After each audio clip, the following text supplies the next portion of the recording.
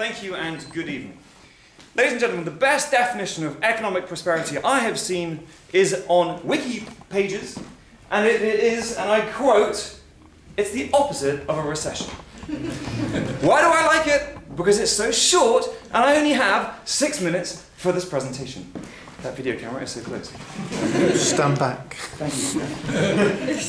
Can we take that time off? Plus, we all know what a recession feels like. Unfortunately, we do. It's fresh in our minds. So it's easy for us to imagine what the opposite of a recession would feel like. So let's dream for a minute that we're back in the boom times. We've got prosperity. We're living in a world of abundance, not scarcity. Bad. We have around us, we have sales checks coming in through the door. We're hiring without fear. You're confident about your future, your company's future, and indeed the future of your family. Things are good. The government is awash with public money.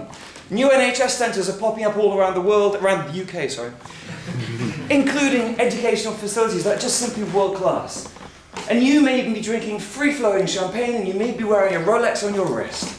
Now snap back to reality where we are today. It's cuts, cuts, cuts. Why? Because I didn't listen to my following 4 points. Point number 1, we have to believe that money is fundamentally good. Profit is good. So many people out there think that somehow if you're making a lot of money or you're making a lot of profit, it's somehow bad. It's got an evil connotation to it. That has got to stop. If you think about it, where does the government get its money from? It gets its money from profitable enterprise and also from income. So the more money as a company we earn and the more money as individuals we earn, the more money the government gets. Does the government do good things with it, with our money? Well, apart from the odd illegal war in Iraq, and this is not the place to debate that, I would say, yes, it does. It looks after the most vulnerable in our society. It gives us education, it gives us the NHS, and it gives us great things. Also, think about it from an individual perspective. If you want to give some of your money to a good cause, but you don't have good money, you can't give it away. It's the #1 principle of the universe that you can't give something from nothing. So let's have the abundance mentality so we've got the choice to give more away should we wish to. Point number 2, we need to recognize though that money will only flow from when we create value. It's like a dog chasing its tail. It just goes around and around in a circle. If we just focus on money, we'll never get to value. So we need to create value. It's almost like at Wimbledon. If you think about the scoreboard, it is important, but the game is all important. How well we play on the game reflects how well we are on the scoreboard. So in a country like England, what game do we want to play? I would suggest to the government that we play a few games. We play, first of all, innovation. We become world-class at innovation. Number 2, we become world-class at entrepreneurship. Number 3, we become world-class at banking and finance. Why? Because we already are good at it. Let's embrace it. And number 4, we become world-class at digital media. Why digital media? Because that's the industry that I'm in. Point number 3, we need to recognize that we can only discriminate on one thing and one thing alone. We can't discriminate on race, colour, age, sexual orientation, nor should we ever do that. But we can, as employers, discriminate on one thing, and that is performance.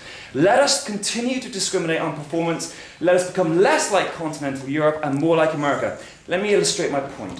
When I was hired by our CEO as the managing director of our New York office, it said in the first line, "We can fire you at will." The first 6 months of my employment contract there, I was a little bit worried, to tell you the truth, and so much so, my CEO was a Yankees fan. I didn't come into the office the day after the Yankees lost in fear that I would be in his firing line. 6 months later, I suddenly realized, well, hold on a second, I am still employed. Why am I still employed? Because I performed. We shouldn't judge anyone. We can only discriminate on performance. Also, individually, it's not fair as an employer if we keep people doing the same job that they're no good at. They don't have the inherent skills to do it. It's just going to kill their self-confidence. Allow them to set them free and do something that they are good at, so they can then add value around them and they can build up their own self-confidence. You may be thinking, you should set me free, but I hope not. Point number 4, that we need to recognize that we need to encourage and we need to celebrate the successful people in this country, not beat them up. What I mean by that is, and it's personified by this quote from Ken Livingstone, I do like Ken Livingstone, but listen to this quote. Referring to tax on the September the 21st this year, he said, I think it should be at least 60% rate for everybody over £200,000. You might even look at 80% for people earning £1 million. These are exactly the people that have messed this up. Ken is great at reducing congestion, but his economic policy in this regard, on this matter, in my opinion, absolutely fundamental, categorically sucks. Let me explain why. If I was a consultant and I walked into your organisation, you hired me as a consultant, and I walked in and I said, who's this Joe Schmo guy? And he said, well, Joe Schmo's my #1 sales guy. And I was like, well, get rid of this Joe Schmo, he's an idiot. He's evil. And he said, no, but he's my #1 sales guy. Your intuition would kick in. And I'd be like, no, but the money I pay him is proportionate to the amount of wealth he generates for our company. And if I reduce his commission, he will leave to a competitor. It's the same thing from a countrywide perspective. If we don't embrace our talent in this country, they will leave. We're living in a global mobile workforce. So in conclusion, we need to do 4 things. We need to say, 1, that wealth is good and really believe it. Number 2, that money follows value.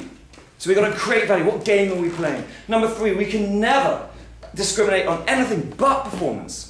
And number 4, we need to embrace the talent in our country and keep them here. Ladies and gentlemen, thank you for listening. Most importantly, I wish you all long-term economic prosperity. Thank you.